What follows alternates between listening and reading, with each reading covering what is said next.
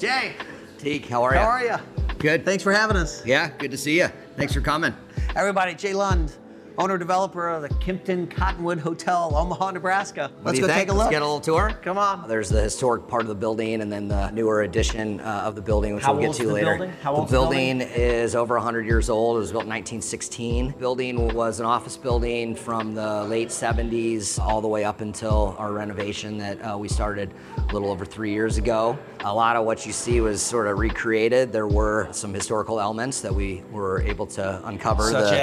Such as this beautiful tile floor that we're standing under. What was here when Well, it's about 3 layers of flooring. After the second one, we started to scrape and kind of notice, oh my God, I think that there's a floor here. And marble staircase, which goes down to the Cottonwood room, which you'll see later, all the way up to the second floor is original. All right, you want to go upstairs and check out the rooftop ballroom? Let's do it. So we're now on the 8th floor of the building. This room was the centerpiece of the Omaha social scene for literally decades. So we named this after the longtime hotel owner, the Schimmel family, Charles Schimmel. This was the room for Omaha. This is where all the biggest events occurred, and we have a ton of great old photos. You'll see some of them on the wall downstairs. One of the most iconic ones is where you see the podium over there is Richard Nixon announcing his campaign for presidency in 1967. There we go. I could be Richard Nixon. There's the shot. Right? I'm not a crook. So redoing this hotel is sort of also the centerpiece of this area. Yep. What's the area called? Yeah, it's called the Blackstone District. Of course it is. So named after the Blackstone Hotel. And you guys are instrumental in redeveloping the whole area. Yeah. And this is the centerpiece, had to be done. It did. We call this the presidential suite. This is a part of the 7 rooms that, again, we have most of our bridal parties are in here getting ready and having their friends up before the wedding and after the wedding. So you need space. Is this one of the nicest rooms in the city? I think so, yeah. It's definitely the most unique.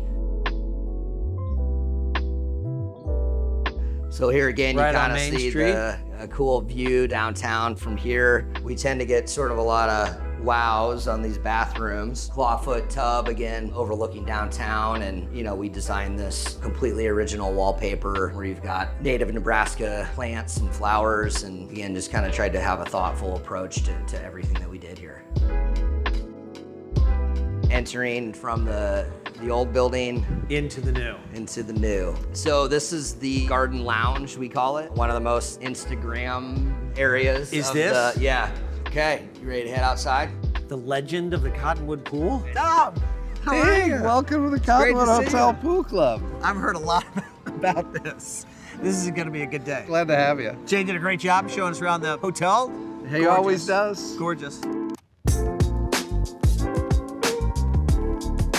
We really view this as our jewel of the hotel. I can see why. We weren't really advised to do such a big pool in a seasonable climate like Omaha. Yeah, who signed off on this? We knew the city wanted something like this, that a pool of it. Really tried to hold it to, Olympic length, 70, 25 yards. It's just a little bit short of that. We had Olympic swim athletes warming up in here before they go down and try and qualify for the Olympics in 2020. Just this summer, we added this food truck in here. Oh, that's brilliant. This is the famous pool house bar here. So this is custom made terracotta. We're trying to figure out what kind of bar top could withstand being both inside and outside in the weather. So we had them custom make that for us. Started off as a pretty simple space, almost open air, and we just kept growing along the way. I learned with Tom. We kept growing. We were lucky as we were opening the hotel and developing it. Lots of people in the community came forward and said, I've got things from the hotel. We had a gentleman come in, he had a picture from 1950s from the committee chop house, the lower level. It was called the Golden Spur Diner. And he had one of the Golden Spurs. And then also on the wall next to that was this barbed wire art that was done by an actual well-known artist. So this is on loan from the estate of the artist. This is the Orleans room. Orleans, not Orleans. My late 80s parents treated me like the child that they think I am and said it's Orleans, young man. The Orleans room was a French restaurant for many decades, best restaurant in Omaha in many ways. The tile, when we started rehabbing the hotel, we didn't have any idea all this original tile was there. This is original. This is the original tiles. Here's actually a picture. This is from 1935. This was the space where the Orleans room bar was. Okay. You can actually see in the concrete where it was a half moon. But we put it right back in. This is our lobby bar. Where we're heading towards here is the Orleans Cafe. We were able to condense the kitchen space, so the Orleans has its own kitchen, but we're able to carve out a little space of what was the kitchen. This functions as our really, definitely our breakfast and lunch restaurant space for the hotel. Yeah, this is the entrance to the Cottonwood room. This is almost stitch for stitch back to the original layout for the Cottonwood room. And then this is the famous bar. When we bought this building, this was storage space, but when I had demoed the plywood floor, I saw the rusted iron ring where the original tree in that picture was still there. So we put that tree in the exact location that that iron ring was. I assume you saw the famous Richard Nixon picture we talked about. Oh, that is so this is super Richard cool. Nixon in 1967 announcing his candidacy for presidency. Here's Reagan with his, I think that was his first wife, having tea. And then this is Marlon Brando with his family. So Marlon Brando was born and raised in Omaha, I think until he's about 12 or 13.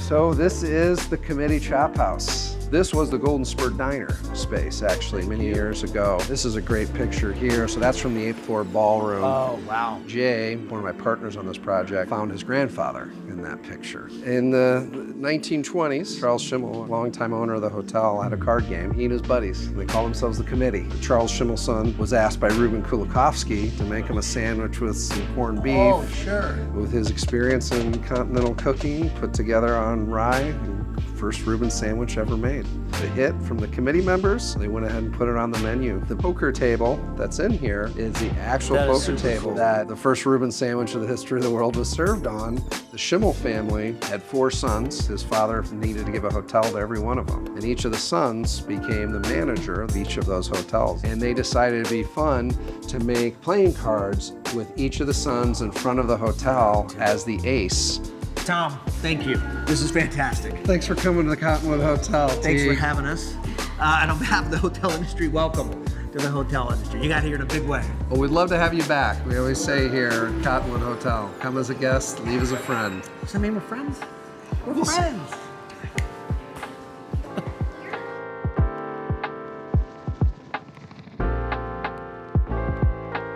Oh, I'm diving in. Yeah. Let's go.